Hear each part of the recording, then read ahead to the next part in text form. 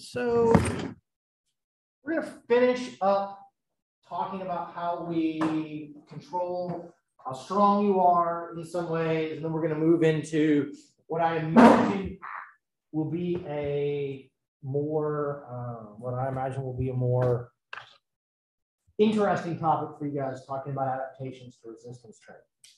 So if you guys really want to grow out for some period of time, how big can your muscles get? How strong are you going to be? What sort of things matter, right? Should you be doing this or that or whatever, on those things. Okay. So let's review just a little bit from the other day. Okay, let's review just a little bit. Who remembers, okay, what the cross-bridge cycle is? Who remembers the cross-bridge cycle? I got a few hands on all of that. Somebody tell me, based upon what you remember, why is the cross-bridge cycle important? It's how our muscles contract. Okay, that's a reasonably close, Madison. Reasonably close. Okay. In the cross-bridge cycle, what do we use energy to do? What do we use ATP to do in the cross-bridge cycle? Close, but not quite. To relax, to break actin and myosin apart. Okay? So remember, when actin and myosin hook together, okay, what do we call it? What's that called? We're close. What precedes the power? What do we have to have before we get a power stroke? Cross-bridge, right? Actin and myosin bind together. That forms a cross-bridge. Then we get a power stroke where the myosin head tilts and pulls the actin. It slides along, right? We've now done a concentric contraction. Then ATP comes in, binds, and releases the actin and myosin. We split the ATP into ADP and an inorganic phosphate, and that, in essence, recocks the myosin head. So now it's back in its high energy state, and it's ready to bind a second time. Okay? Every time you do a muscle contraction, you are doing that exact thing thousands and thousands and thousands of times on end. Okay? Because when myosin tilts and pulls the actin, one myosin molecule, it only moves the actin just this tiny, tiny micrometer level amount of things. So you have to do it thousands and thousands of times. Okay? Very good. Why are cross bridges important? It's going to come back to, again, kind of the idea behind what's going to happen if we're going to use motor unit recruitment to get more or fewer cross bridges. What is it that the cross bridges control for us? I was going to say they generate force. Yes, very good. They generate force. I'm going to write this on the chalkboard. All of this. Okay.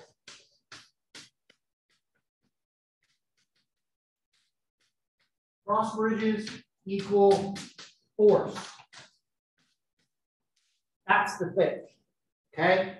To move, we need force. So to move, we need cross bridges. More force, more cross bridges. Therefore, by the transitive deductive reasoning properties, I had a class when I was an undergrad that was called, what was it called? It was Introduction to Philosophical Questioning. I went to a liberal arts school. We all did take philosophy and religion and history, take all these kinds of things. But the class was about philosophy and talk about inductive reasoning and deductive reasoning, and I've forgotten most of it because I was 19 and it was early in the morning and I cared much more so about, I don't know, anything else other than that class on that particular day. But if more cross bridges equals more force, okay, and I have a bigger muscle, I can get more force, right? Because I have more cross bridges.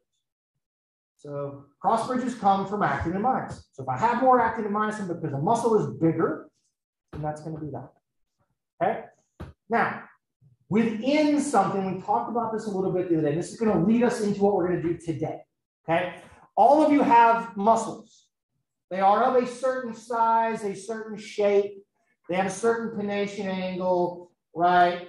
They originate and insert at certain very specific anatomical places that are going to slightly differ between all of you. I guess it would be among all of you. Okay? Now, we'll just pick some more. Remind me of your name. I'm sorry. I keep forgetting to bring things for y'all to make names. You are Julianne. Okay? Julianne, I want you to pick up your phone and hold it over your head. Okay? Anybody remember from anatomy, what muscle is she using or muscles is she using to put her arm up like this?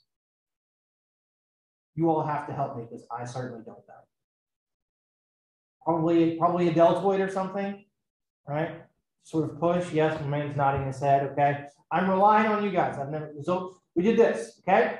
Now, can you take your Surface tablet and hold it kind of up with one hand, please? Okay. Good. Put that down. Okay. How heavy is your backpack? Is your backpack heavy enough that you can hold it up with one hand? You try for it, Julian? Ooh, yes. Okay, good. Thank you. Thank you. Now, can you all, will be lawyers, can you all stipulate for me that her deltoid didn't get any bigger? She didn't gain any muscle. She didn't gain any actin and myosin in that small window of time between holding her phone, her tablet, and her backpack over her head. You all agree with me that that's a reasonable thing? Yes? Okay. So, how was she able to generate from the same muscle with the same amount of actin and myosin a little bit of force, right? Her phone's not super heavy, a little bit of force, more force, maybe we'll call it kind of an in-between force to hold her laptop, and then it looked, we don't want to make any assessments on how strong you are, but it looked like that was reasonably difficult for you to hold your backpack. You probably have many large books and things that are, in there on all of that, right? It probably wasn't your max, but we were getting it. How do we get different amounts of force? So we're getting different amounts of cross bridges to generate very distinct differences in gradations in force from the same muscle that has the same amount of actin and myosin that never changes. That's right. Thank you. I've read the room very well. Motor unit recruitment. Okay. So what we do with the nervous system, all of you have muscles that are a certain size. That in many ways sets a range. Okay. You can generate this much force based upon the size of your muscle, based upon the total number of cross bridges that you have the potential to form. Okay? When you need a little bit of force, all that you do in that muscle is you just form just enough cross bridges. Just turn on enough muscle fibers to get that amount of force. Even though we have some in reserve, do just enough. Then when you need more, let's turn on some more. And we'll get some more cross bridges. And we work our way up on sort of that long continuum. Okay, so if you imagine that force production is going to go from 0 to like 100% for a given muscle, you're in this range, right? The cell phone is here, so the laptop was here, and the bag was up there. We move ourselves within this range by changing motor unit recruitment. Your brain makes a very, very accurate guess, I see Madison, at how much, if I want to lift my phone and do a certain thing, it's going to make a guess at where along this continuum we need to be in order to perform that particular task. And so then the brain says, okay, turn on just enough motor neurons to activate just enough sarcomeres or actin and myosin cross bridges to get me that precise amount of force. Okay? You don't need all of it, do just enough. Well, now we need more, turn more on. Oh, I've been holding this thing for a while. Some of these are starting to fatigue. Shut them off, turn some other ones on. So we're going to use the nervous system to manipulate how much of your muscle is quote unquote on at a given time. Okay? Does that as a concept make sense to you guys? Does it make sense? Because if it doesn't, we need to spend more, I need to do more analogies because this is really, really important. Okay? This is the foundation in some ways of all voluntary movements.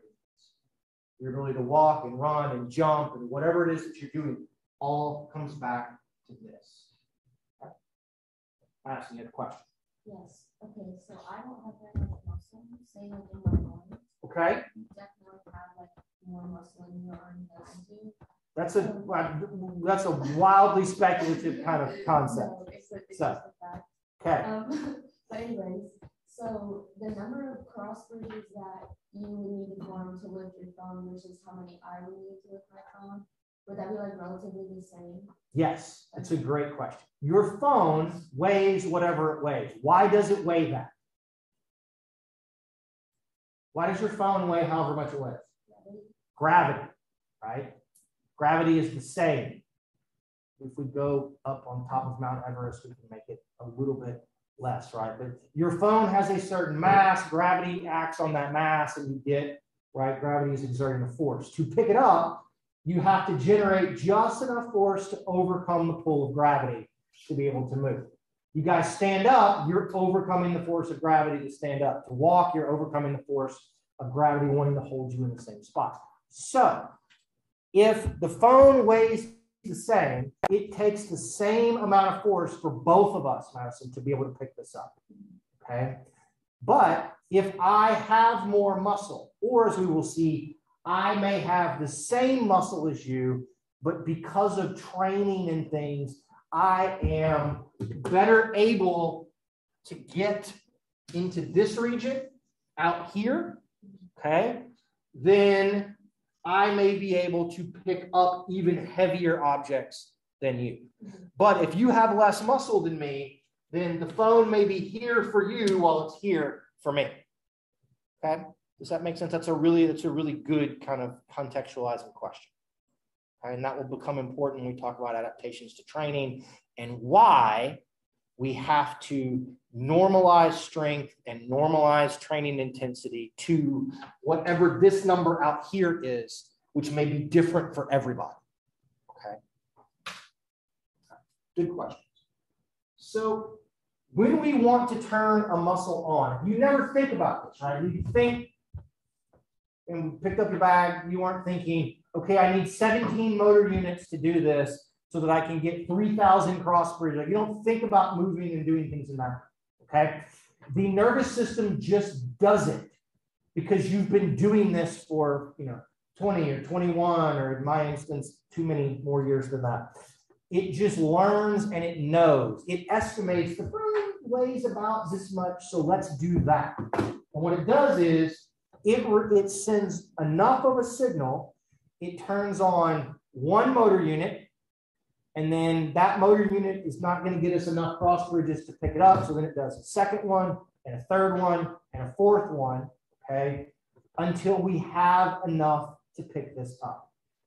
It goes in that kind of very distinct manner, but they're just basically right on top of each other. It's like 1, 2, 3, 4, just boom. You get them all kind of at once, even if it's a little slight bit of time delay.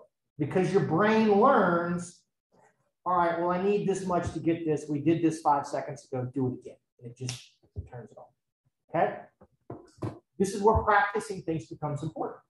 You guys have learned throughout your life. You guys ever picked up a box you thought had stuff in it, was going to be heavy, and it was empty? You generate way more force than you need, you fly over backwards. Okay? That's where we have this mismatch between what I'm guessing is what I need versus what we're actually going to have. Okay? Also remember that motor units come in different sizes, and that size is also going to be dependent upon or help us determine the fiber type of the muscle that are going to be innervated by that motor neuron. Okay, so we turn on motor units through something called the Henneman size principle. Okay, the Henneman size principle. We turn on the smallest motor units first. The motor units that have the fewest number of fibers in them are the ones that get turned on first. Okay? Those also tend to be the motor units that innervate slow twitch or type 1 muscle fibers. Okay? And we'll talk about why that is an advantage. So if you look at this kind of rough graph, so this has exercise intensity as a percentage, what we're calling aerobic intensity, but imagine this is maximal strength or maximal kind of force production out here at 100, basically none, down here at 0. And what this is illustrating is the total percentage of muscle fibers in a muscle that are active or recruited as it relates to the intensity, or as we get closer and closer to your maximal strength. So what you will note is here, we have gotten 1 or 2 motor units turned on. They are type 1, they are slow twitch motor units. As I need more and more force, I turn on more and more of those motor units. At some point, I'm going to then start having to turn on 2As, and then at some point, I'm going to have to start turning on 2Xs if I have them. In order to get to 100% of maximal strength, I have to turn these on, leave them on. They're going to stay on and start adding more. These stay on until eventually I get out here and I've got nothing left, and all of those motor units are recruited for a muscle. That scenario doesn't happen very often in most people. Okay? Unless you are very highly trained in a specific activity, it is difficult for you to recruit 100% of the muscle fibers in a particular muscle. Right? If you play a sport, if you lift weights, if you do something that's very high force a lot, you can probably get pretty close. We get closer in our arms because our arms tend to be smaller than our legs doing daily activities, but this is pretty rare. Okay? But this is how this thing operates. Okay? And so the brain says, I need this much force, boom, boom, boom, boom, boom, firing up through here. And that takes fractions of a second for us to get there. Okay? All right, now, please don't make fun of my artwork. Okay? I was very proud of myself when I did this. Trying to do this in PowerPoint. So what I'm going to try to show you now is, this is the same thing that was just there, but I want you to see, here's our muscle. Our big circle is our whole muscle. Okay? And I'm going to show you when I need a little bit of force, when I initially turn a muscle on, okay, I turn on 1 motor unit, and here are the fibers that are connected to that motor unit. Okay?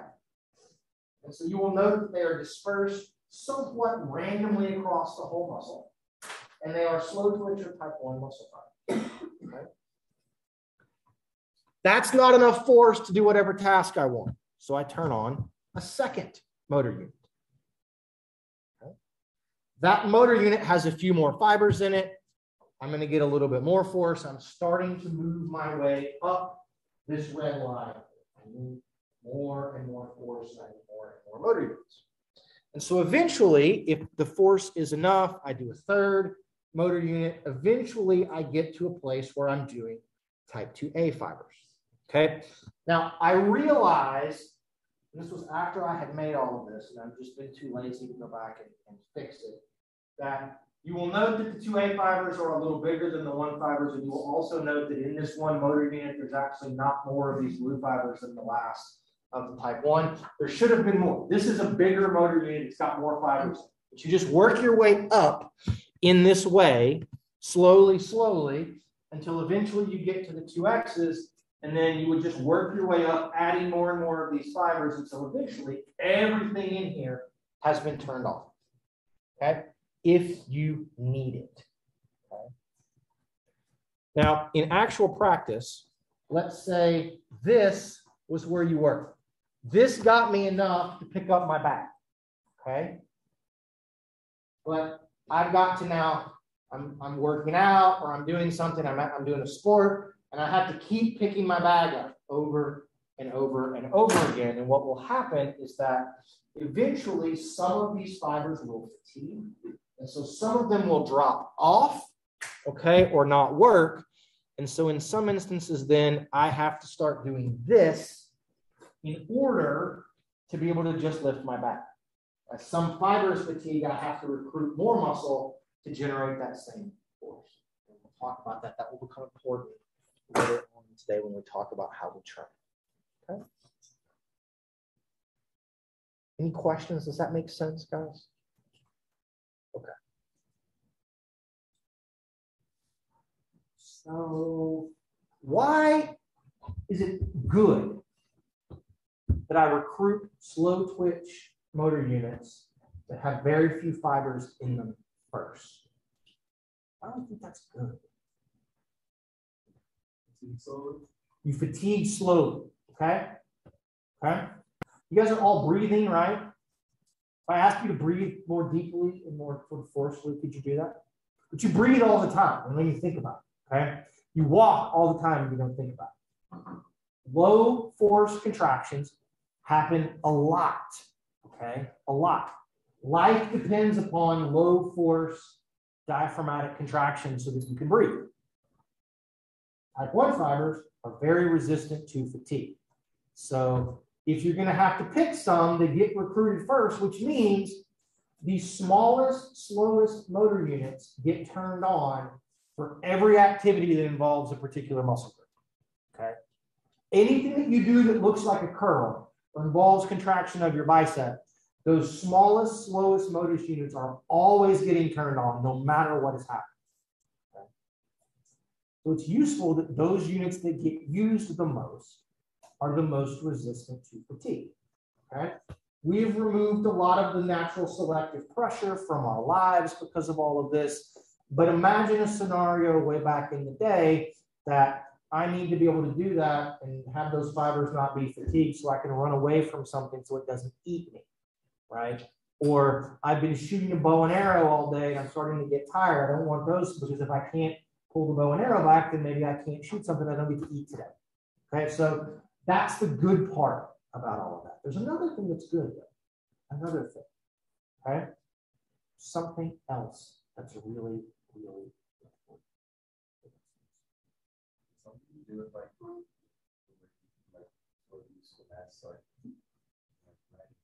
yeah. Many of you are typing, but usually you're writing on your tablet, right? That's a pretty delicate little thing that you're doing. You guys think about how you ever try to write, you ever watch a toddler try to use a crayon or a pen, like my daughter does, just grinds the thing in there, okay?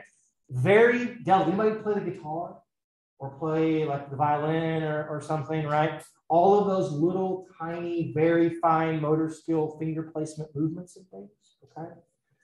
We do a lot of things that give us what we call fine motor skills. Writing is a fine motor skill.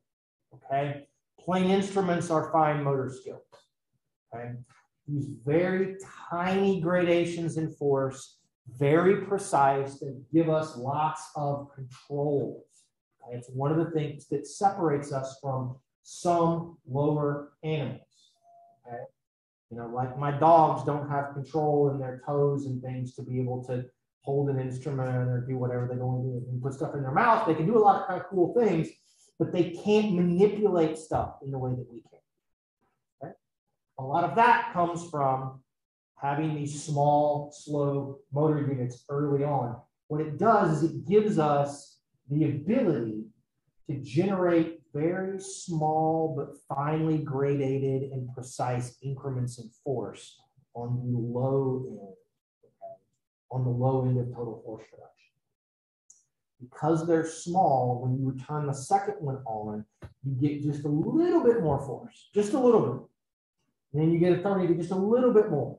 As opposed to when you turn on that very last, very large type 2X motor unit, you might get 5% of your total force out of that one last motor unit. And that 5% means that Hensley has now smashed her stylus into her tablet and she's very sad because she's pregnant. Okay? You can't paint, you can't draw, you can't play the guitar if that was how we do things. Okay? You all will see later on in the course, one of the consequences of aging is that you begin to lose some of your small motor units become bigger. And because of that, you lose some fine motor skills. You lose some ability because when you turn it on, they all get turned on.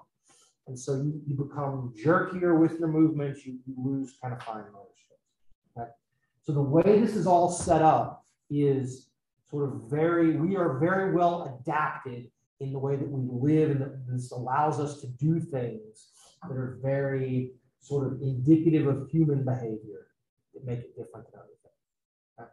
As a good question. I was just going to say like art or Art. Doing makeup would be impossible if we didn't. Okay. If we couldn't. Okay. My only experience with doing makeup is that my daughter likes to try to like put powder on me in the mornings. My wife will be doing her makeup and things, and my daughter goes and she has her own makeup brushes. Lots of times she just likes to dunk them in the water and then like treat them like paint brushes and things. My wife gave her like an old powder thing, and she comes and she tries to put powder on daddy. And I'm just like, great, this is lovely, whatever.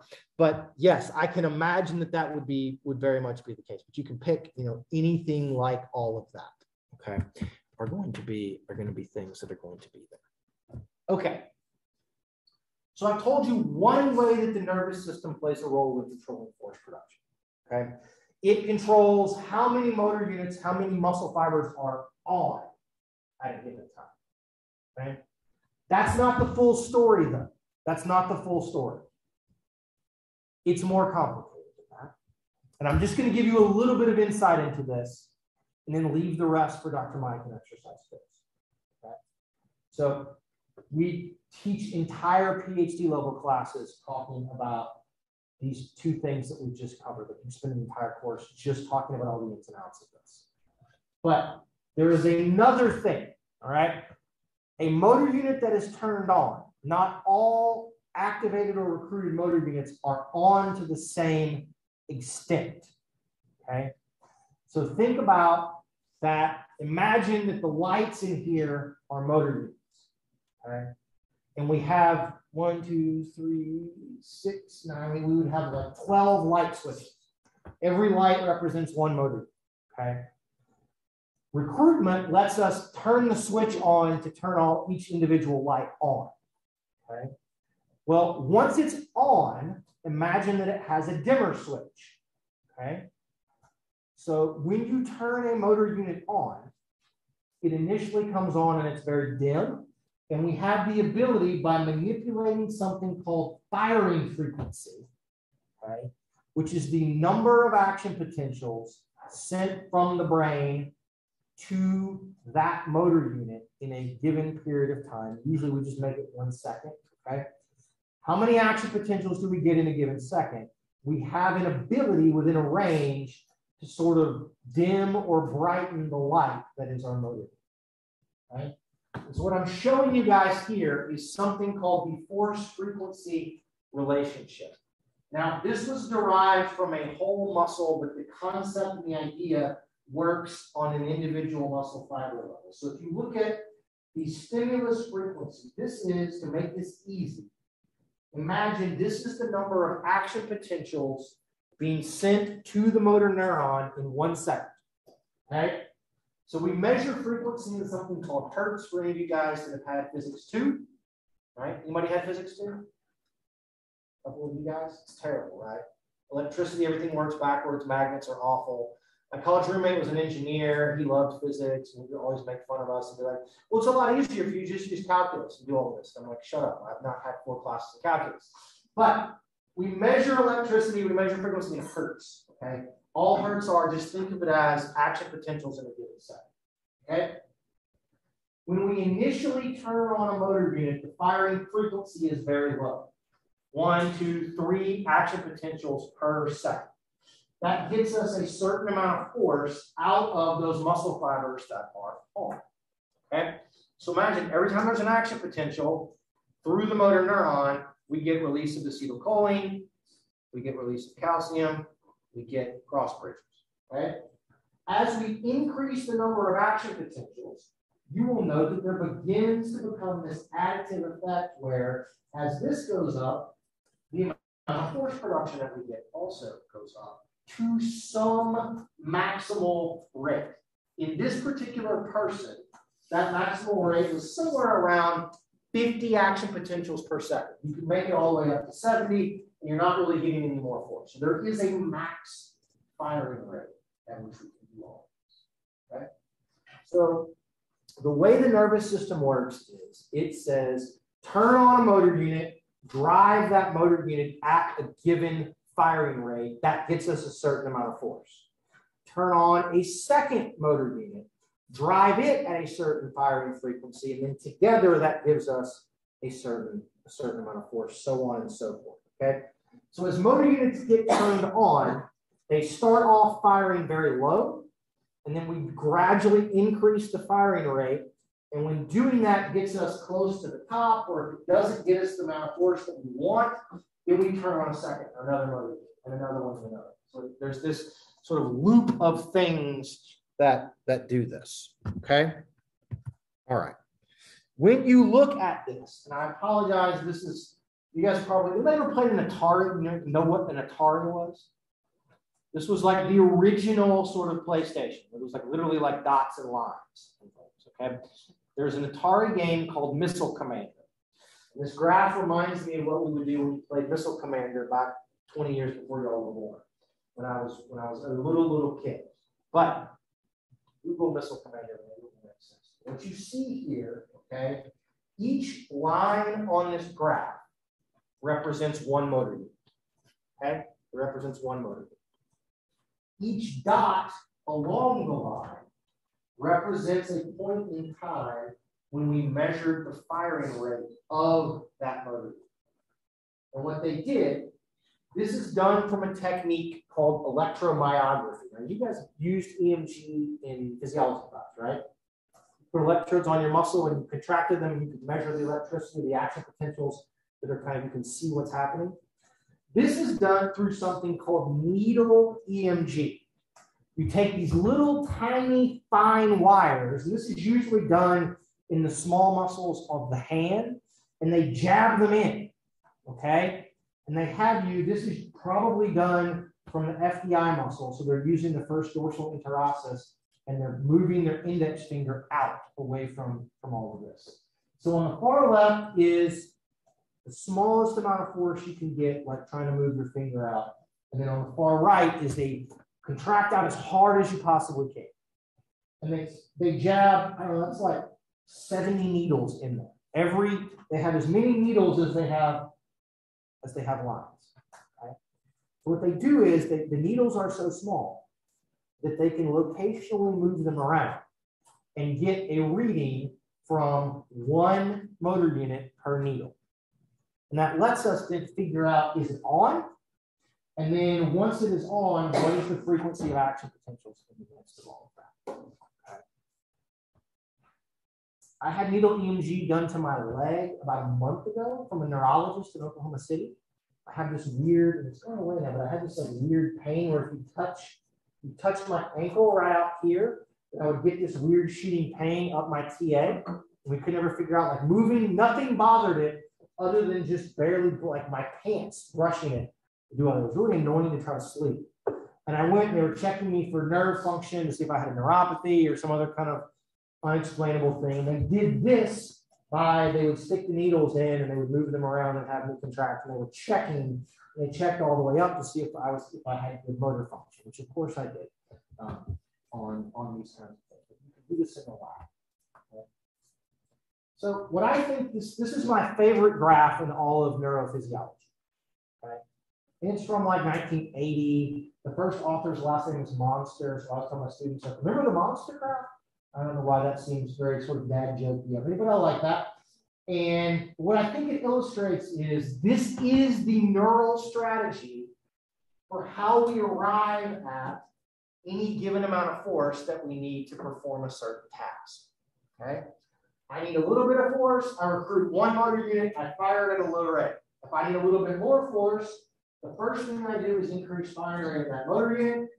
At some point, that ceases to be enough to get me the force that I want, so I recruit a second unit. But at that point, this unit is firing at 16 hertz. My second one is only firing it at 8. This one stays, it goes up. So then I start increasing firing rate of my second one. That gets me a little bit more force, so on and so forth. This is the pattern where we turn one on, increase firing rate, turn another one on, increase firing rate. And however much force you generate, is the net total of firing rate and total number of motor units that are turned on at that given period of time. And at some point, you turn on all of the units and you drive all of them at the highest possible firing rate, and then you're out of force. That's all the force that you can get. Okay? So when you go try to lift something that's super duper heavy, this is what it is that you're doing. You never think about this. It happens almost instantaneously, okay? But there is a huge amount of complexity and precision that we are able to generate by the way the motor cortex signals to the alpha motor neurons and how those things then signal down to our individual muscle fibers. Okay? And it's that part why you don't have to think about it. Why the brain sends things and the spinal cord modulates a whole bunch of stuff to make this pattern happen. That's the stuff we talk about at the PhD level classes and those kinds of things. And how that changes with training, how it changes with detraining, how it changes if you have peripheral nerve injuries, all of these other kinds of things. This is the general gist of what's going on. I'm not going to ask you about this, okay? You're not going to have to recreate this on a test or anything. But I think, to me, it visually demonstrates the strategy that the nervous system uses to help us get force. Okay? And I hope that makes some level of sense to you guys. Now, when you're riding, or when you're running, or you're lifting weights, or you're jumping, or dancing, or whatever it is that you're doing, maybe you think about what's going on in a manner that kind of looks like this. Okay? Questions? Clear as mud? It's one of my old professors used to say. Does the end of each line on there signify fatigue, or is that just maximal?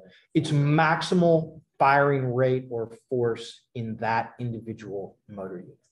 Weirdly, what happens when a given motor unit begins to fatigue is its firing rate actually drops and then it falls out. It doesn't get turned on anymore. Probably with people, when you get near, we will call fatigue task failure, like you can't do anything anymore.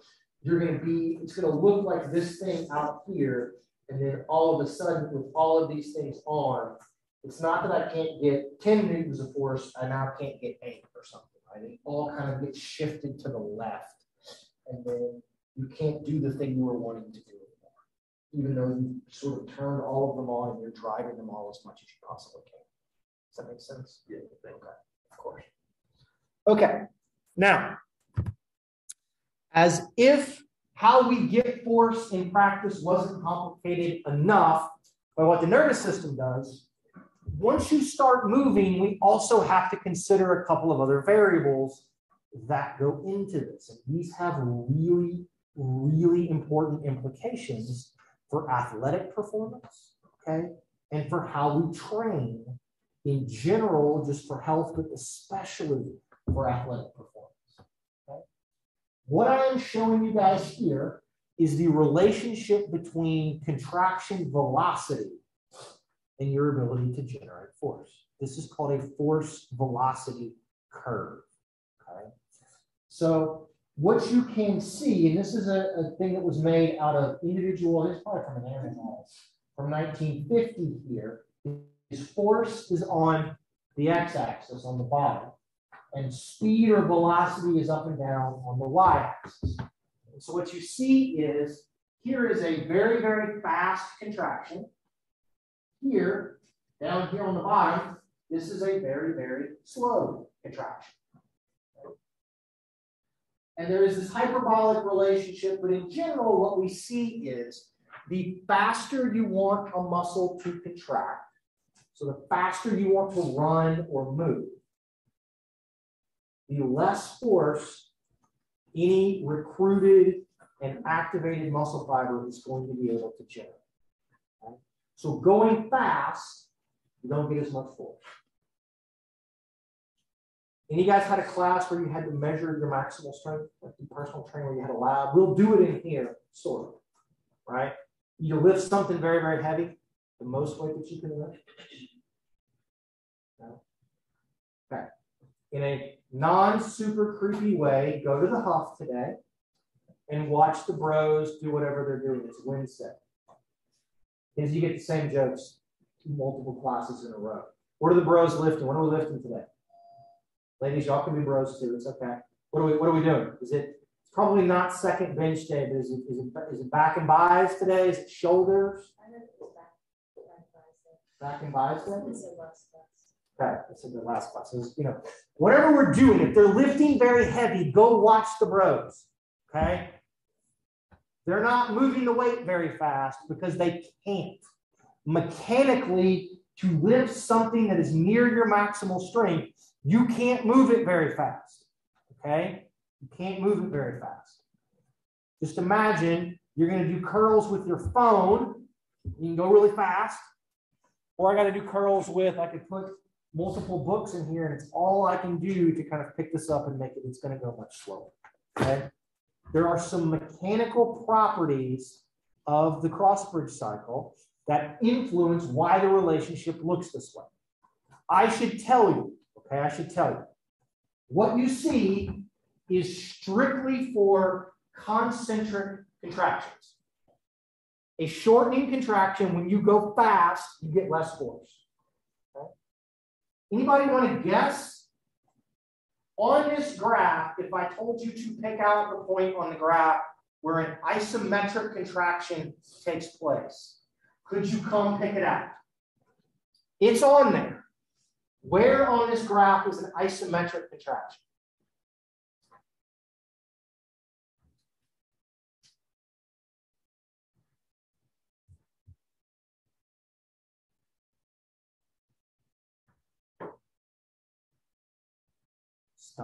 Ooh, yes. Is it 20? Is it 20? So there's here. No velocity. If I'm not moving and it's not shortening, there's no velocity. Very good. Remind me of your name? Megan. Megan. Megan's exactly right. Okay? This is an isometric contraction. Because there's no movement. There's no velocity. So in essence, an isometric contraction is the slowest possible contraction that you can do because you never move. So you get the most force. Which means our bros can hold when they do curls. They can hold more weight right here in an isometric contraction than they can pick up, than they can do shortened ones. Okay? Because of the mechanics of how all of this works. So why is this the case? I'll tell you why, and then we'll talk about eccentric contractions, which are just a giant fucking mess, okay, and make everything different, but they're kind of cool. Why does this happen, okay? Where do I get shortening in a muscle? Where does the movement come from?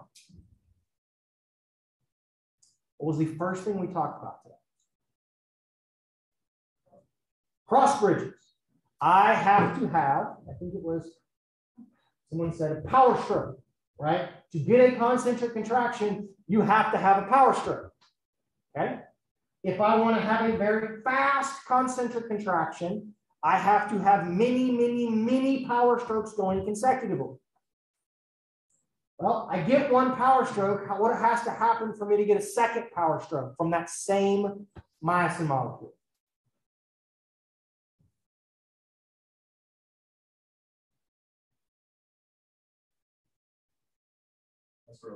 It has to relax. Good. If it's relaxed, what can it not do? If it's relaxed, it's not a cross bridge anymore, right?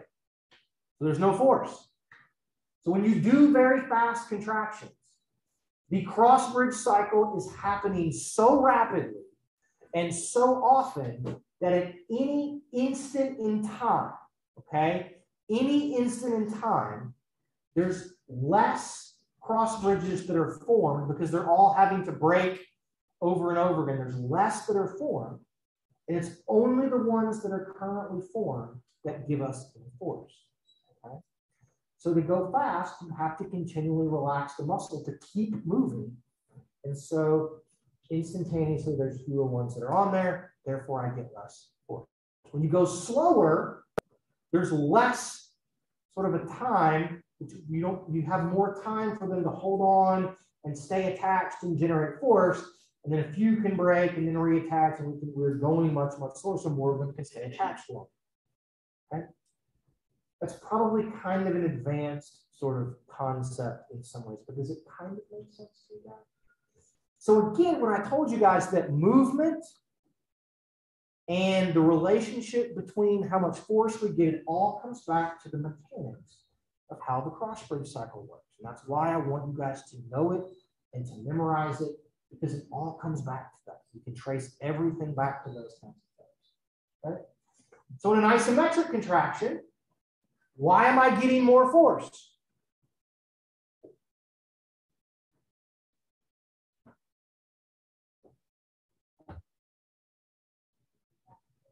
During an isometric contraction, why am I getting more force? Then any contraction that involves any sort of movement and shortening, that's going to get me less than an isometric contraction. Where does the force come from? Always think about it, go back to the force. Where does the force come? Now we're in the Star Wars movie. Right? Where does the force come from? Cross bridges. So if I have a contraction that gets me more force, what can we reasonably assume about my cross bridges? Yes, there are more cross bridges. If I'm not moving, I don't have to detach the cross bridges. I don't have to use the ATP to break them, to move them back so I can keep moving. Therefore, I get more force isometrically because they're always attached. They're attached more often. I also don't use as much energy isometrically because they're never being broken. So I use less energy. Okay? Good. Now, eccentric contractions. Let me tell you. If I told you that when you do an eccentric contraction and you go fast, you get just as much force as you do when you go slow, sometimes more, would that surprise you? Madison is surprised. So like you could, we'll go back to our bros doing curls, okay? Go back to our bros doing curls. I'm going to curl this. Somebody give me, somebody have a heavier backpack? Relatively heavy backpack? Doesn't have to be very heavy. I'm not that strong. Somebody got some books in your backpack? Anything? No, I was like, no, whatever. All right, fine. It's okay. It's fine. It's fine. I'm doing this. I can go this fast up with my back. Okay? Imagine that it's going, this is all that I can do is go this speed. But if I want to lower it down, I can go really fast. The faster I go trying to lower it down, I don't lose any ability to generate force. Okay? You can give me a very, very heavy weight that to pick up goes about this speed. But when I lower it down, it can go as fast as I want it to. Right? It's still under control. Eccentric contractions, in general, force production is independent of velocity. It's independent of velocity. So I'll show you this graph, and what I want you to understand with this one is we flipped the axes. Now velocity is on the bottom, and force is on the y. This line in the middle represents an isometric contraction because it's at zero velocity. This is accelerating, so this is a concentric contraction here. Velocity is increasing in the positive direction, so this is faster and faster shortening, isometric, fast shortening, force drops. Here is on the left side, here's an eccentric contraction going faster and faster, lengthening, going in the negative direction. And force goes up a little bit, it does the opposite, goes up a little bit, and then it's basically level and flat over time as I go faster and faster. Okay? Eccentric contractions are independent of velocity. Okay? Again, why is this? It's all about the cross bridges. Like with isometric contractions, when I do an eccentric contraction, I don't have to break the cross bridges down. Okay? I just attach, I do the cross bridge cycle basically once, they attach, they're hooked on, I get force, and then here we go. And they just get limited. Okay? Technically, what happens with eccentric contractions is gravity is trying to pull something down. And so what you do is you generate just a tiny, tiny fraction amount of force less than whatever gravity is using. And that lets the gravity pull it down. So you're just kind of hanging on and you're just going just a little bit under whatever you need. And that lets it fall. You're kind of a controlled fall going down that way. Okay. So again, just important to kind of understand these things. Constantly, when I go fast, I get less force. Okay. So when I want to be a sprinter and I want to run fast, I'm getting less force. Right? That's not that close to my maximal force production. So I need to train in a way that I can generate a lot of force out of those muscles that I use to sprint, which means then when I'm trying to run fast, I'm going to lose a little bit less off of my top end goes up, so everything kind of gets shifted. Okay? That's kind of what's going to go on. Okay, so that's kind of what's happening there. I'm doing on time. Here's the thing called muscle power. You guys ever heard of the word power? Anybody in biomechanics? No? A couple of you guys did say you had physics, yes? Show of hands. Anybody have physics?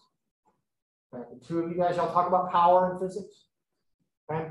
Power is force multiplied by velocity. Okay, that's what it is. If you want to be a good athlete for a lot of sports, maybe not curling. Okay. Anybody watch the crazy skiing where they go off the one hill and they do all the freaking tricks in the air? Yes. Big airs, whatever it is that they call it. That shit is wild. I'm very impressed. There's no way I would ever be brave enough to do any of those things on those kinds of things. That maybe not. So if you want to run fast and jump high and things, you need to be able to generate a lot of power. Power is the application of force at a given speed. Okay?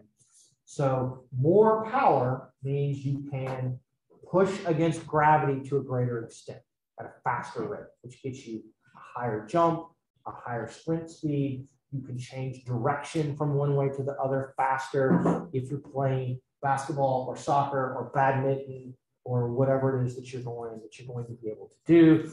I don't know what other sports people like to play. If you play ultimate frisbee or volleyball or whatever it is that you're doing, power is important.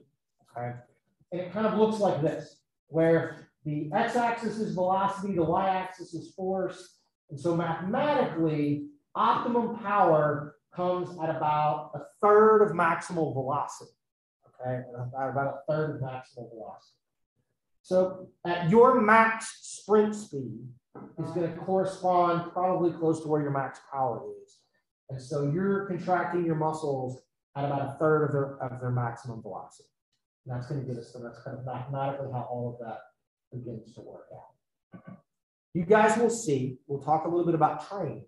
I can train to make my power go up. I can train to allow myself to generate more power and therefore run faster, jump higher, change directions better. And I can do that either by making my overall force production go up, more force, more power, or I can work on my ability to get more force at a given velocity, which we'll talk a little bit about, probably not today, but later on in class. Okay?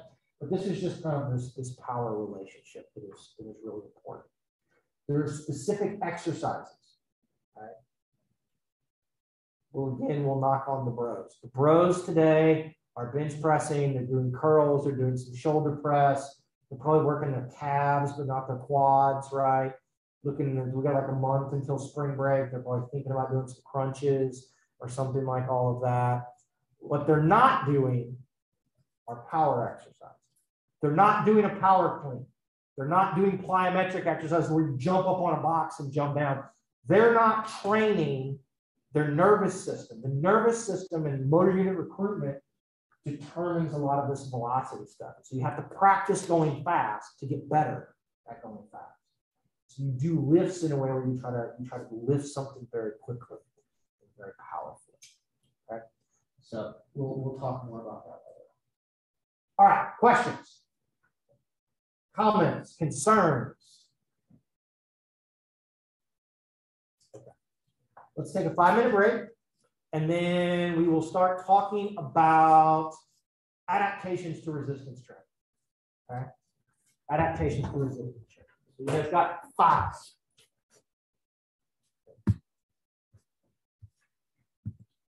Doing.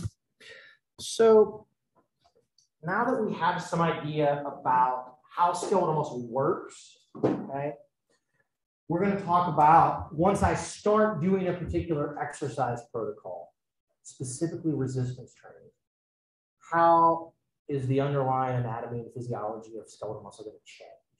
Okay, how's all of that going to change? So I try to present this in as sort of clear a way as possible, but I want you all to know that what I'm going to tell you guys today and next week and through this particular class, this is not comprehensive. This is not everything that we know about resistance training. This is not all of the individual signals that make certain things change. It's just kind of an introductory overview to get everybody on the same page. Okay, so show of hands. All right, how many of you have ever done, for any consistent period of time, resistance training, where you've done weightlifting or something where you were doing like stuff with body weight, like anything you think would look like resistance training? Okay, so like 3/4 of you guys. Okay, why did you do that? Let's ask that question. Is there an eraser somewhere? Why did you do that? Somebody just tell me a reason why you did that.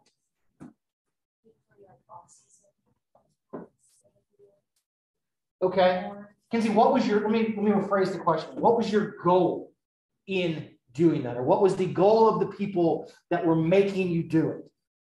As the son of a football coach, there was not a lot of choice in we are going to power clean today and squat today. So what was the goal? What were you trying to achieve? I play volleyball, so usually it depends on the position. Okay. I would say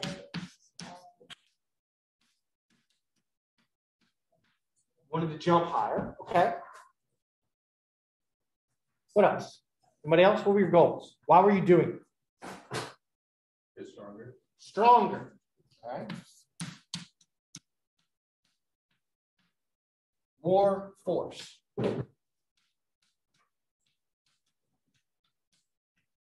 As we just talked about, if Kinsey wants to jump higher, she probably needs to generate more force.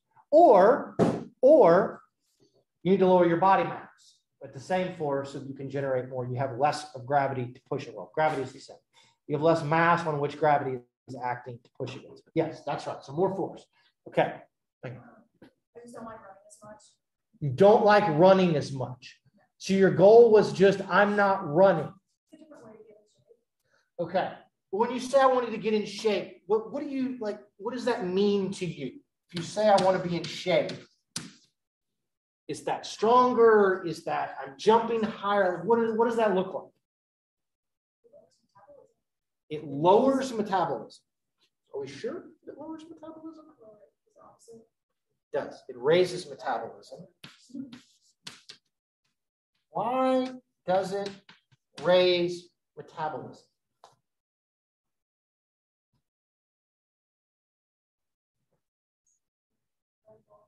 It does, yes. But what changes that lets your metabolic rate go up? Your muscle mass. Our muscle mass. Okay. Nobody wants to say this, probably. We get bigger muscles, right?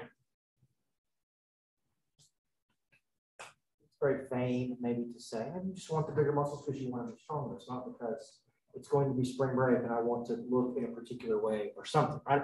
Get bigger muscles, okay? So what'd you do? If I want to get stronger, what do I have to get better at doing? How do I get more force? Forming cross bridges. Okay, well, how do I form more cross bridges, Madison?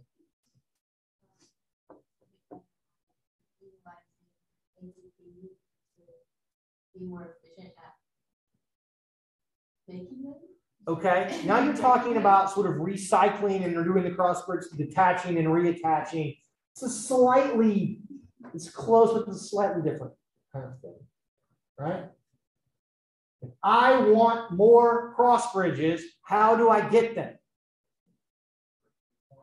I recruit more. Okay, good. It's one way.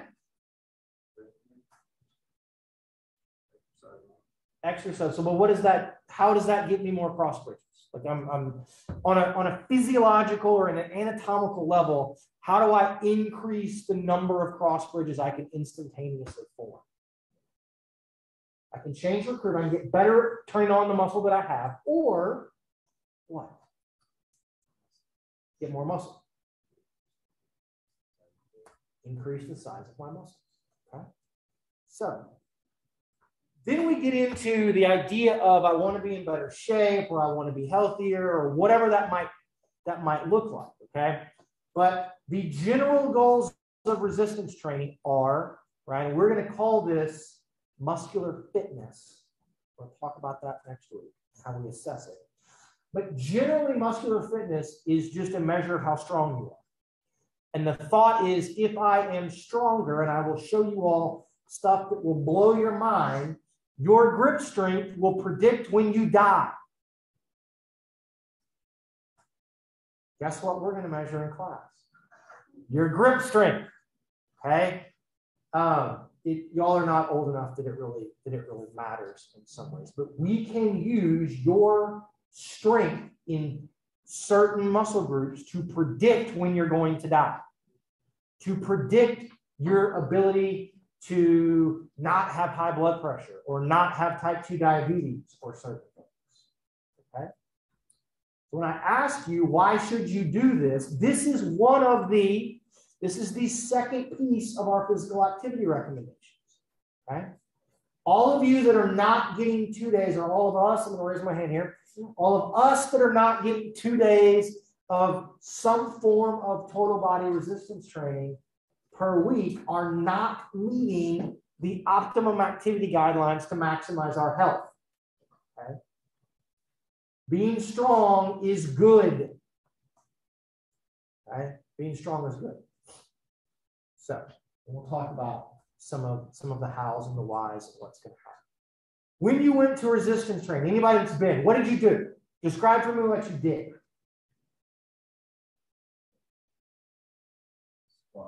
Squats. Okay, you're going to do a squat. So like, how many times did you squat? How much weight did you use when you squatted? How many sets? How many reps? And what were you doing? What was your kind of goal when you went to do that? I mean, some days we do like low reps, like we do 3x4. Okay. Or, 3x2 or something. And some days we do like higher reps, so like 3x12 or 3x15. Okay. Okay. And how much weight did you lift in each one of those? How did that change? It was a lot more when we were going low reps. Like we were trying to, every time we were trying to, it was supposed to involve a lot of effort. A lot of effort. Okay. So, and we'll get more into this next week. But when we undertake resistance training, we typically use terms like this, and I'm sure most of you have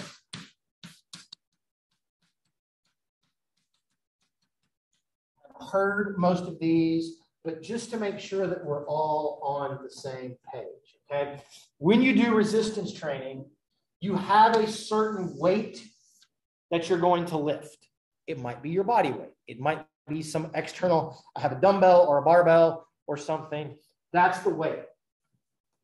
If force production tells us our intensity, to lift a heavier weight, I have to be at a higher intensity. So weight lifted is our sort of intensity measure. The number of times that you are performing that lift or that contraction, that's what reps are. You do a certain number of reps and then you stop, and maybe you rest, and then you come back and you do it again. Those are called sets. Okay. So if you're doing like 3x4, it would be 3 sets of 4 reps, and then you would have some weight, like let's just say 100 pounds. Okay. Then maybe you're going to do 3 sets of 12 reps, and rather than doing 100 pounds, you're going to do 80 pounds or something like that. Okay. Does that kind of jive, right? Or I'm not doing this, I'm doing push-ups, and I'm going to do my body weight on a push-up, and I'm going to do 20 reps, and I'm going to do 3 sets of something like that. That's kind of how all of that gets laid out. Okay. Now, we will talk about, and I will harp on what people do a whole bunch on what is the optimum thing to do and how to configure all of this. The end thing is it doesn't really fucking matter. Okay? Doing it is way more important than, oh, it's 3x4 or 5x4 or 2x12. Doing it's way more important for our adaptations. Okay? If you want to be stronger, you got to go and lift. If you want to get bigger muscles, you got to go and lift. Okay? That's way more important. But we'll spend some time talking our way through some of that stuff. Okay? Now, when we care about the actual adaptation, okay, the things that drive being stronger, getting or accreting, the accretion of muscle, getting more actin and myosin, so I have more cross bridges.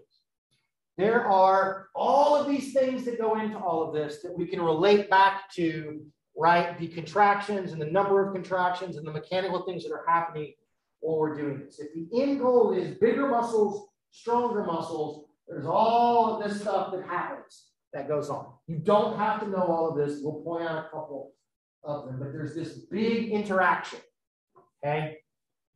Every time I lift something, I generate an amount of force. That involves my brain telling the muscles to generate force.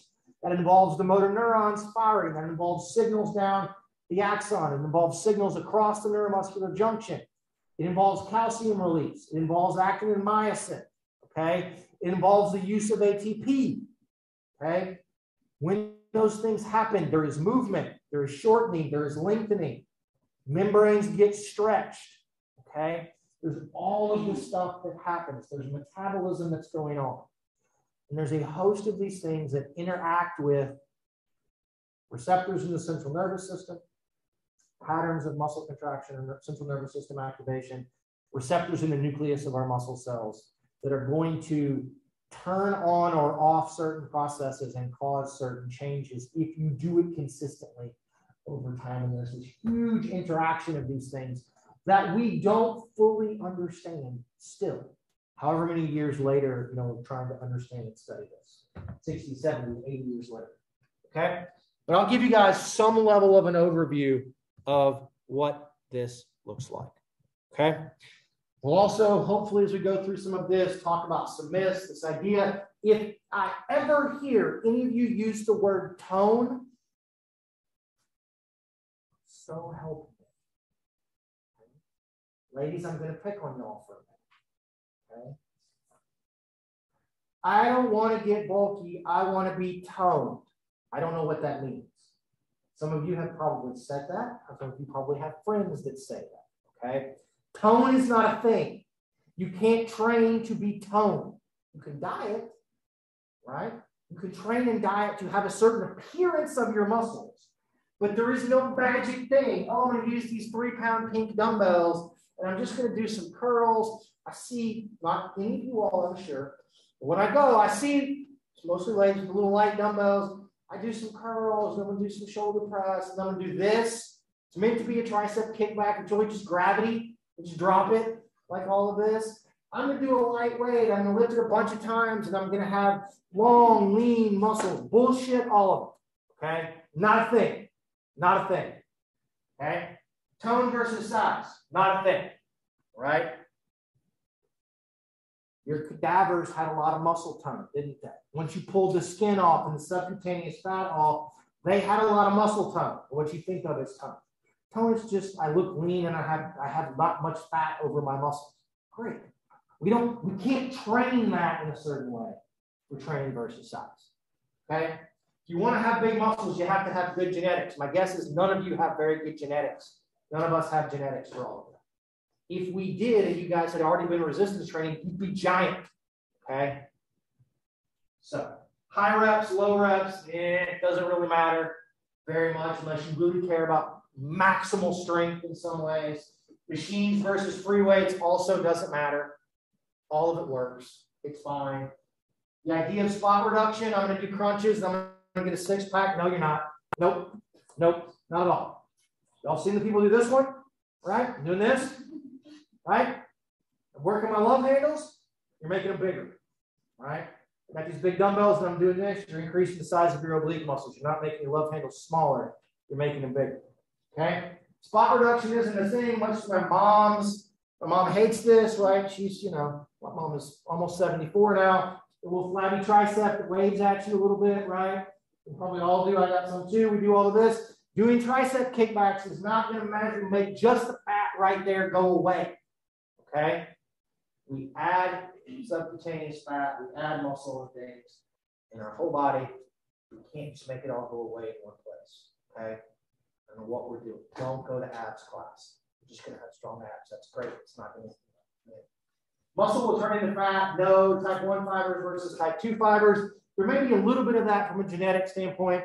You have pretty good potential for both of them to grow similarly. And this idea, if I'm not sore, was my workout effective? Doesn't matter. Well, that's not 100% true. It mostly doesn't matter. If you're not sore after a workout, that's okay. I can make you sore after every workout. I can tell you how to do that if that's what you want. But recovery is really important. The ability to rest in between and recover and have times when you're not necessarily damaging your muscles, where you have to have some break. And there's a little bit of things in this thing. Okay, we'll talk about the magic of eccentric contractions a little bit later on. Okay, so there's going to be some myths that will bust along the way with this. Okay, so why do we resistance train? You guys, for the most part, got this, right? I want bigger muscles. I want stronger muscles. And I would like to be able to do some application of both of those things potentially to increase some sort of performance. Running, jumping, a particular sport, hitting a golf ball, whatever it's going to be. Okay? So we're going to cover, if this is what we want, how do we make that happen? What's the stimulus? Okay? What's the stimulus? What's the thing that drives all of that? When you go to the gym today, what do you need to do? If I tell you that sets and reps don't matter, then what does matter from a stimulus standpoint to get these things to happen? We'll talk a little bit about what it is that actually changes, right? Motor unit recruitment changes, firing rate may change, muscle size may change, or some things like that are going to change. The stimulus consistently drives some changes, and we'll talk about the mechanisms just very, very briefly. Okay? We have a class on advanced resistance training. If you really care about some more of these things, you guys can go and learn about all of the molecular signals, and there's a thing called mTOR and all this other sort of stuff that drive a lot of all of this. Talk a little bit about that. Okay. General things are going to be really important as we move ourselves across, kind of putting all of this into application and trying to critique what people are actually doing. That I want us to introduce now. Okay. Adaptations, any change that you get, this is going to hold for running, cycling, resistance, whatever it is that you're doing, you're going to get better at doing exactly that. Okay? If you want to get better at doing squats, you have to squat. If you want to get better, right, you want to get bigger muscles in your legs, then you need to do an exercise that actually uses those muscles and not other ones. Okay? This is a concept called specificity. Adaptations to training are specific to the muscles you're using, and they are oftentimes relatively specific to getting better at doing the weight and number of repetitions that you've also done in a certain thing. So we can make use of. If we know what you want to get better at, then we need to train in a way that is specifically going to target that thing you want to do. Okay? It targets that particular thing. The body adapts to the stress that's placed on it. You guys are aware of something called homeostasis? What is homeostasis? What is it? What's homeostasis? My body keeping myself alive. Okay. That is in some ways determined. If you're not in homeostasis, that can happen in Madison. What I mean, your name? Kara. Kara. Internal balance. Internal balance. Okay. Good. Right. Stasis, balance. Right. If you want things to change and adapt, you have to throw yourself out of homeostasis. Okay?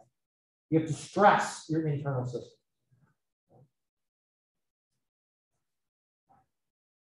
It may not, or maybe it does, I don't know, maybe don't answer this question, but it may not seem like it to you guys right now. But when I was y'all's age, if you had told me that I would make a career out of talking in front of large-ish groups of people, I would have crawled under my desk and died, I think. Okay? I was terrified to talk in front of people. I was very painfully shy. I did not, this was very, very not my thing. Yet this is what I do every day.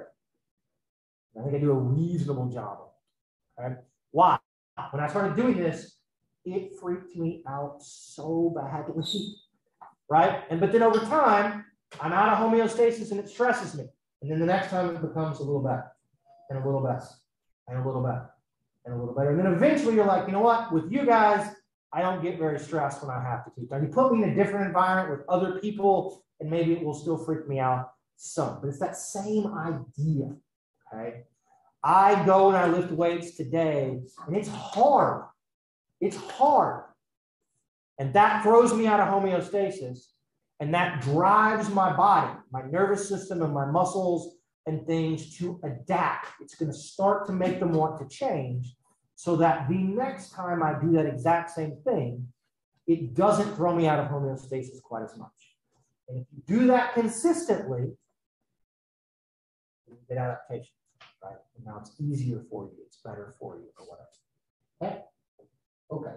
So we're limiting the disruption of homeostasis. So whatever you want to change, you've got to figure out how to stress it in a way that makes that sort of work. Okay? Okay. Of the things that change, the first thing that changes and the thing that tends to change the most is strength. Okay? Is strength. This happens very fast.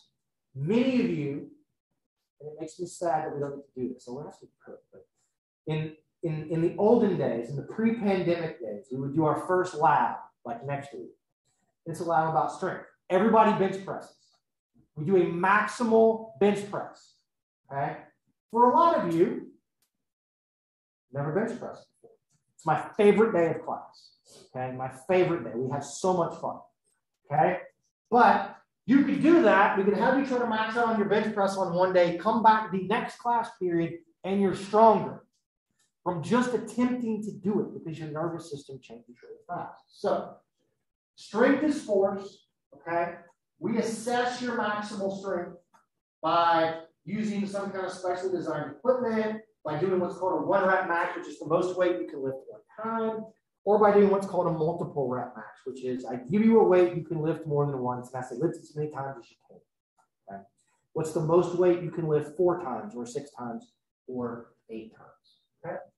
You need to pay attention to range of motion, which needs to have hyphens in it, and the type of muscle action is the frontation.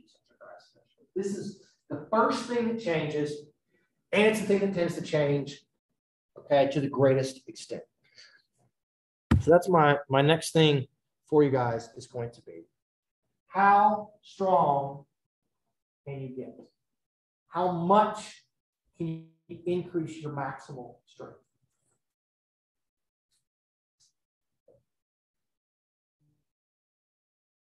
Let's say you can bench press 100 pounds. You've never done it before, and you can bench press 100 pounds right now. Okay? If I let you train for 6 months, a couple of times a week, doing things, how much weight do you think you can bench press in what it's February? And so in like August, how much weight do you think you could lift?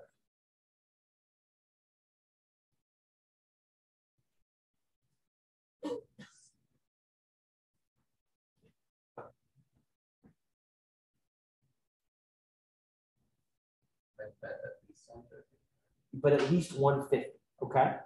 So a 50% increase. Okay? Have any other takers at 150? Who thinks you can do 150? Hands up. You think you can do 150? Okay. Those of you that don't have them up, I assume y'all think you can't go up that much. More? 6 months. Yeah. How much more? at least 200. So 100% increase in force. Okay.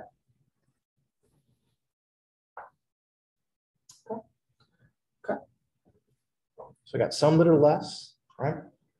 In general, if you take a person that is relatively untrained, they've never done something before, they can probably increase their strength with a given muscle group somewhere between maybe 50 to 100%.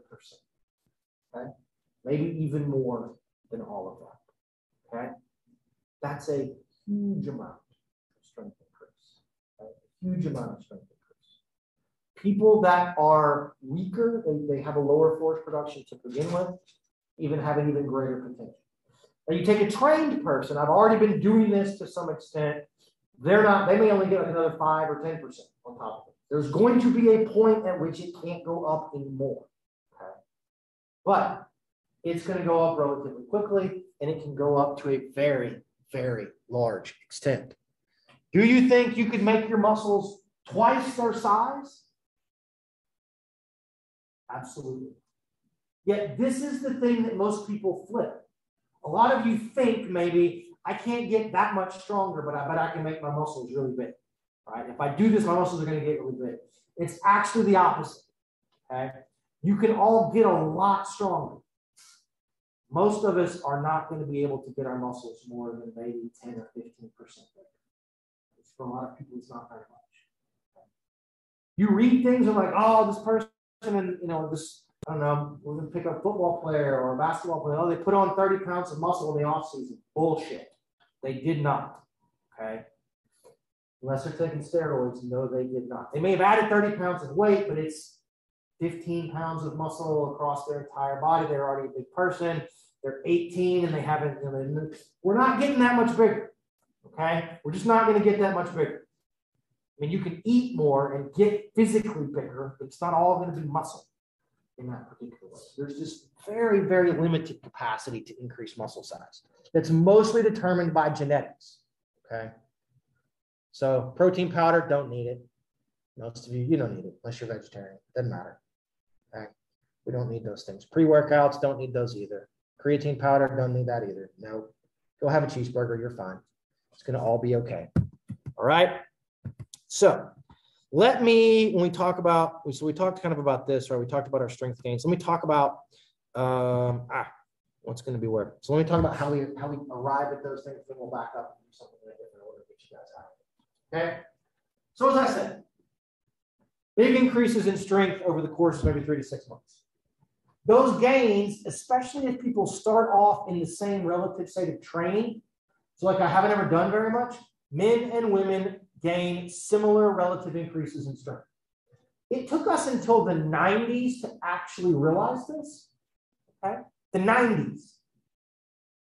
The guy who was our department chair at the University of Georgia did one of the first studies where they bothered to occur to them that women weren't as strong as men. Maybe we should express their relative increase in strength with training.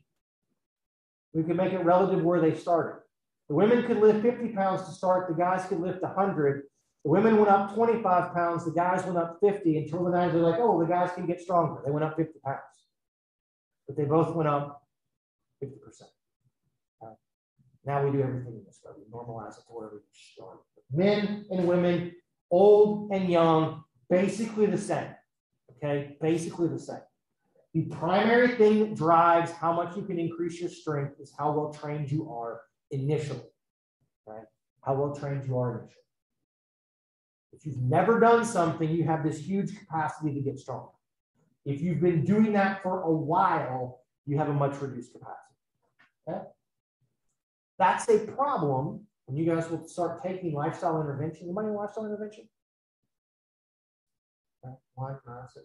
You guys, y'all will learn in lifestyle intervention, right, about theories of why we adhere to certain behaviors and other kinds of things, behavior change, theory of behavior change. If when you're new to lifting, you get really strong really fast, and then it stops, most people want to stop working out.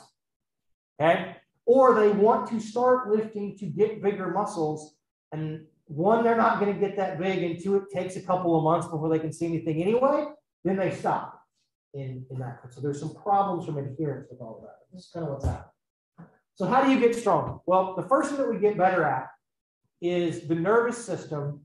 You get better at turning on the motor units that are connected to the muscle that you already have. So recruitment goes up, okay? An untrained person, okay? We can do this in my lab, we can do this in several of our labs, Dr. Pereira's lab, but imagine a scenario where I'm sitting on a thing like this and I'm doing knee extension. Okay, I'm doing this, guess what I'm doing, right? If you ask me to extend as hard as I possibly can, okay, get as much force as I can, people that are not used to lifting weights and doing this kind of knee extension exercise can probably turn on somewhere between 80 and 85% of the muscle in their knee extensors. Okay? You take a person that squats 3 days a week or 2 days a week, does some knee extension, that sprints, that does stuff where they practice all of that. Okay? They may be able to recruit 95 or 97 or 98% of the muscle in their leg. Okay? So what happens is, as you practice this, as you stress the system, one of the first things that occurs is the brain learns how to tell more motor neurons and therefore more of this muscle to get recruited and become active. So I get more force out of the muscle that I have. That's called a neural adaptation. Right? Or it's some other times called a learning effect. Right? A learning effect. You need to turn the muscle on in a certain way at a certain kind of time. Right? And when you practice that, you get better at it really, really quickly. Right? You get better really quickly. Kind of like riding a bike. Right? The other thing that can change is I can make my muscle bigger, so therefore I have more actin and myosin, I can get more cross bridges. Okay? This is called a contractile protein adaptation. It's a change in muscle size. Right? There's just physically more actin and myosin in the muscle. And the hope is that as you get more actin and myosin, because the individual fibers have gotten bigger, you don't add fibers, the ones you have just get bigger, that you maintain your ability to turn on those fibers. And so as they get bigger, you just get more cross bridges out of that same kind of recruitment. Right? Neural adaptations happen almost immediately. Work out today, you're stronger tomorrow. Okay? You're stronger tomorrow. It takes 6 to 8 weeks to see a measurable increase. And when I say measurable, I mean you could see it with the naked eye just by looking at your muscles. Or we're able to do some sort of imaging technique like an MRI or a CT scan or an X-ray or a DEXA scan and be able to physically measure on that image that your muscle has gotten bigger. It takes 6 to 8 weeks for that to happen. Right? You can imagine in people that you can create this scenario whereby I'm trained and over the course of 6 months, I get stronger, and a lot of it is driven by these neural adaptations early on. They're going to begin to kind of level out as I get better at doing things. And then these increases in muscle size are going to kick in, and that's going to go up some. And then all of that is going to begin to get really kind of shallow. And as people train for long periods of time, they dramatically diminish their ability to get bigger muscles and stronger muscles. And all you're really doing then is trying to kind of hang on to the last little bits of things that you've got. Okay? All right. When muscles get bigger, we call that hypertrophy. Okay? You make your muscles hypertrophy. Let's be honest, most of our bros that are working out right now, that's what they want, right? They want to wear their shirts that are cut way out like this and look at themselves in the mirror over the hub. You all know, you've seen it. Have you all done it? We've all probably done it, right? They want bigger muscles. They want bigger muscles. And that's great. That's good. There's good things about having muscle, right? More muscle means higher metabolic rate. More muscle means more strength in some ways, okay? Atrophy is the opposite of hypertrophy. Atrophy is when muscles get smaller, okay? When you age like I do, and all of you will, your muscles, if you will, atrophy to some extent.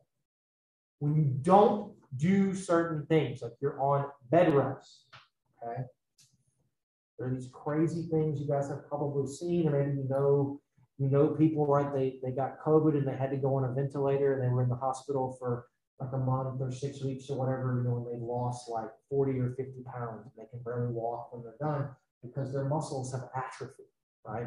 They're just laying in bed for like, you know, a month. Your muscles get smaller. Okay?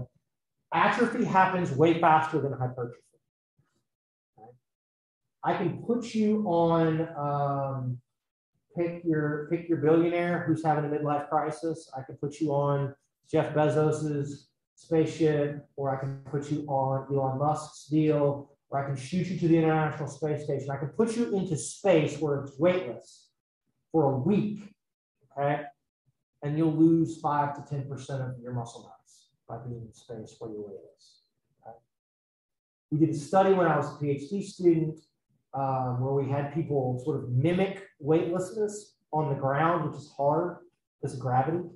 But we gave people crutches, and they put a big giant platform on, I guess it was their right foot, and you got crutches, and your left leg just like swung free all day long. And when you sat down, you had to prop it up, okay? So you basically didn't bear any weight on one leg for a month, okay? And they lost 15 to 20% of the muscle in their quads and in their gastroc and soleus. We paid them $1,000 to do it. Every one of them said at the end of the day, no, they would never do it again. They'd be way more than all of that, okay? But we lose muscle really quickly, okay? It takes us a lot longer to add it than it does for it to go away. We don't fully understand some of the hows and the whys. We know a lot about the molecular triggers and the things new. We know what needs to get turned on or off to make those things happen. We don't fully understand what the individual signals about not having loading or having this particular kind of loading of training it does or doesn't do some of this. All right. We'll stop here. Okay. We'll pick up with all of this on Monday. Okay. Pick up this on Monday. You guys have a good weekend. Enjoy the nice weather the next couple of days. Make good choices. All right. We'll see you next week.